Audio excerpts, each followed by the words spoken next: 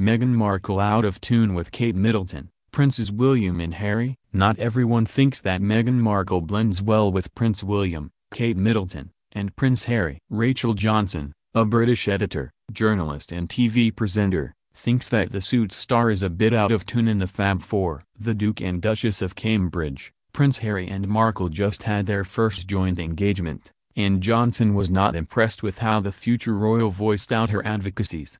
"Wow, I'm all for women being empowered and using their voices and people, hearing them. But this was risky on a couple of fronts," Johnson wrote. "Over here, we secretly don't like women who speak out too loudly and often, I should know, let alone women who order other women to speak out and men to listen." While women in America are free to voice out their opinion, for Johnson, they still prefer women who speak less. "As a nation, we certainly prefer royal women who don't really speak, like the Queen, or the Duchess of Cambridge, as demonstrated by that no one hit about a perfect girlfriend with the lyric 'You say it best when you say nothing at all,'" she continued.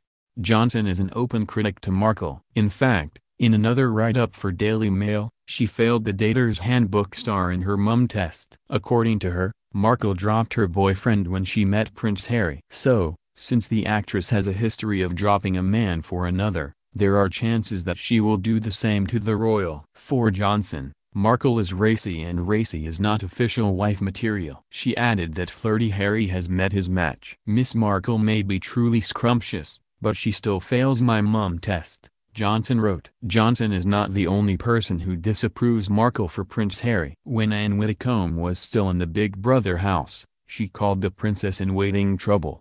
"I think she's trouble," the former MP said about Markle. According to her, she considered Markle being older than Harry and that she has been married before. "Yes, I add it all up and I am uneasy, but there we go," she said. After leaving the Big Brother house, Widdecombe's opinion about Markle remains the same. "I'm just very dubious that somebody who has made her life in those sorts of films, been married before, comes over and has to become an active member of a very, very stuffy, traditional family," Widdecombe said on Good Morning Britain.